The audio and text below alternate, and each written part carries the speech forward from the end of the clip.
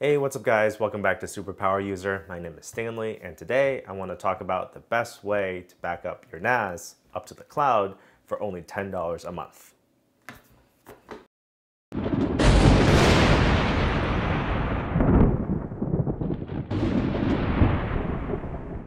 The NAS that I'm using right now is the QNAP TVS 882ST3. This is an 8-bay NAS designed for 2.5-inch SSDs. The SSDs that I'm using are 2 terabytes each, so you can imagine space comes at a premium. That's partly why I made the justification to use RAID 5 as opposed to the recommended RAID 6 configuration.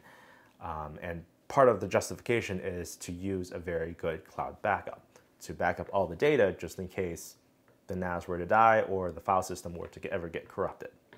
So which cloud backup system or company should you go for? No, let's talk about that. I had 3 requirements for this cloud backup service. The first one is that it had to be cheap. I have approximately 6 terabytes worth of data that I wanted to back up to the cloud, and I wanted to do it as cheaply as possible with either an unlimited service or a service that was only a few dollars or up to $10 a month. The second requirement is that it had to be standalone, meaning I didn't want a computer to turn on every single time I wanted to do this backup. So it had to be running on the NAS itself. The third requirement is that it has to be automatic. So I wanted to be able to back up every time the NAS is turning on, or I didn't want to go in and have to push a button to be able to back up every single time. So I looked at all of the different cloud services, everything from Microsoft Azure to Google to Amazon S3, Glacier, to Backblaze, Carbonite, all of them. And basically, to fit, the only service that fit my requirements is Crashplan. And you might be thinking, wait a minute, Crashplan has been discontinued for the last 2 years, right? Well, their personal consumer side has discontinued, and they've pivoted to enterprise and commercial side. But if you register in a commercial account or a small business account, then it works just fine. So I'll show you how to do that, and I'll show you how to get Crashplan for small business up and running on your QNAP NAS. So let's take a look at that. All you need to do is to navigate to Crashplan for small business website, and you can either start a free trial or you can get started for just $10 per device for unlimited backup. And if you hit get started, you can register your account. You could choose your business size. For me, I'm a one-man team for YouTube, and business name. You could type in whatever business name you've got, phone number, postal code. Hit next, and enter your account information and the payment information, and then your account's created. So with an account, now all you need to do is head over to your QNAP QTS page here. So basically what we're going to be doing is installing Linux onto the QNAP NAS, and then installing Crashplan onto the Linux virtualized environment and connecting through the files that way. So the first thing what we'll need to do is go to the App Center and go down to Utilities and find Linux Station. So we'll click to install. It'll first download and then install. Once finished, it'll pop up on your desktop, and you can click to start, and you'll be given 3 options. You can either install Ubuntu 16.04 or 18.04. There's also a Chinese version of Linux that we'll be ignoring. So I'm going to go ahead and install 18.04, and the installation is very simple. It's going to go out to the server, pull that image of Linux, download it, and install it with just 1 click. So I'll fast forward through this and come back when the install is done.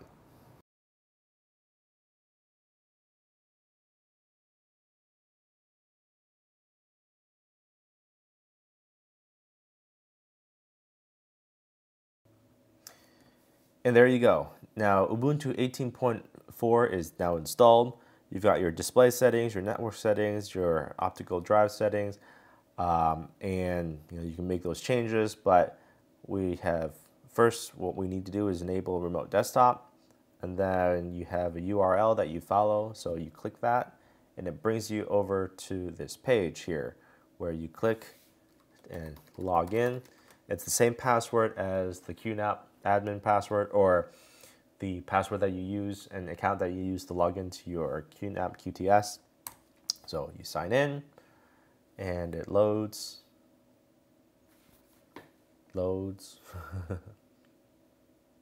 Okay, and there you go.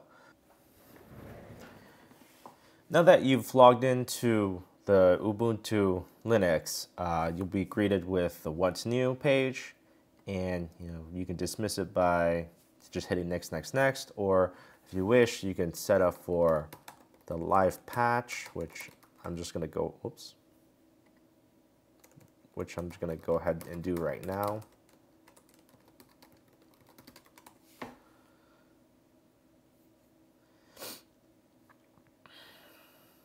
You don't have to do this, but whatever.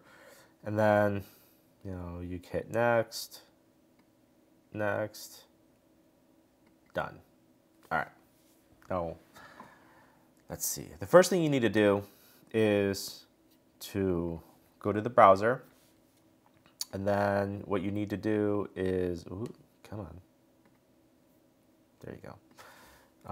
Go to crashplan.com. And you need to sign in to the account that you created a little bit earlier. So username or email, password. Sure, why not? And then you go to, this is your, so this is basically your control panel, right?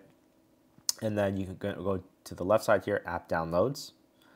And you can download the newest version of Crashplan for Linux. So Crashplan 6.9.4 is the current version at this time of recording. So hit that, download to device, and it'll download to the QNAP NAS. Let's take a look at where that is. So it's now done downloading, so I can close that out. Double click and open. We'll drag this to the desktop. Close this out, close this out. All you need to do is open up this file, right click, open in terminal.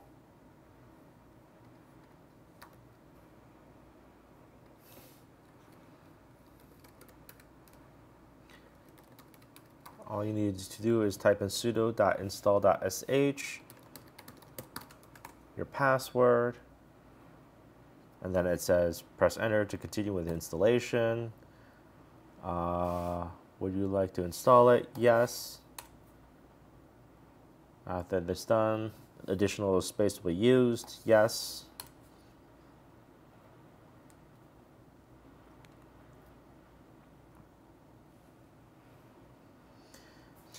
What parent directory do you want to install to? Hit enter. This does not exist yet. Create, yes. Do you want to execute to? Enter. Enter. Create, yes. Oops. Shoot. Well, okay, yes. And basically just keep on sending yes. So is that all correct? Sure, why not? And then it'll download, it'll install, and it'll run.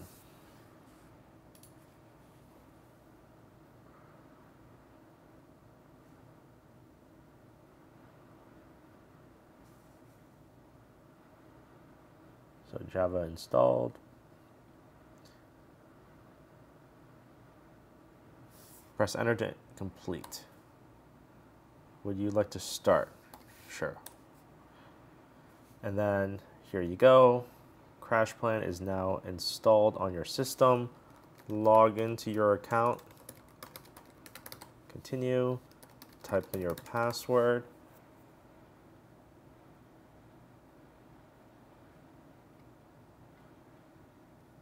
And for me, I'm actually replacing an existing device because I've already backed up in the past, but you can add new device if it's the first time you're doing this.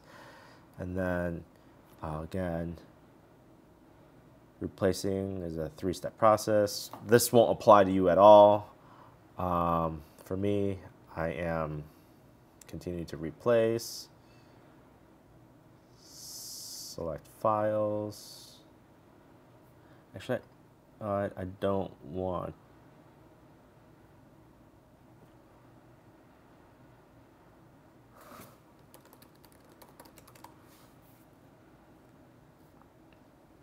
Okay.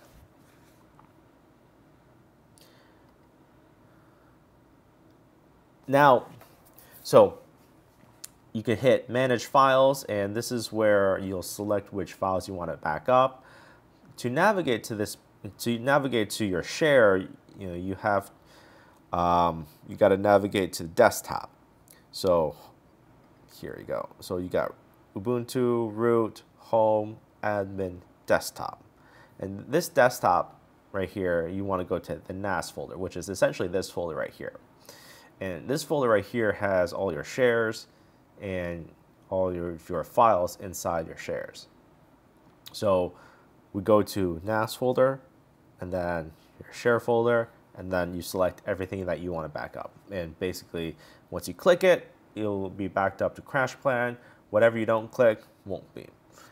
So you hit save, and it'll populate right here. You can also change your settings. So you can change the name of your device, all these different things. We can call this TVS 882 ST3. You can make all the other changes to usage, destinations. We're syncing with the Crashplan Pro Online Cloud. You can make changes to your network, your security, and then your backup stats. So basically, how often you want to back up. For me, it's always to run. Anyway, yeah. So basically, you could play around with it, mess around, and make settings, change the settings to however you want your Crashplan to run. But basically, that's it. You've got Crashplan running on Linux, and Linux will now run every time you start up your system. So you can reset or restart your QNAP NAS, and Linux Station will start as soon as your NAS starts up. It'll start up Ubuntu, and once Ubuntu starts up, Crashplan, Code 42 Crashplan automatically starts up in that virtualized environment. You don't have to double click anything. You don't have to tell it to start. It'll start up automatically. And one way to double check is if you go to crashplan.com and you log in, and you can see on your dashboard, you'll see your users, which ones are active. You can see how much you've backed up and how much basically, and your history, your device names, all that information you can see from the Crashplan website. So it's really nice to be able to keep tabs on it, and that way you don't have to navigate through Linux and see it that way. You can see it from the Crashplan server side, and you could double check to see if everything's running perfectly fine. So anyway, that basically wraps up how to install Crashplan and set up Crashplan on your QNAP NAS so that it's backing up to the cloud. If you found this video useful, make sure to hit that like button and perhaps consider subscribing for future videos if this was interesting to you. Anyway, we'll see you in the next one.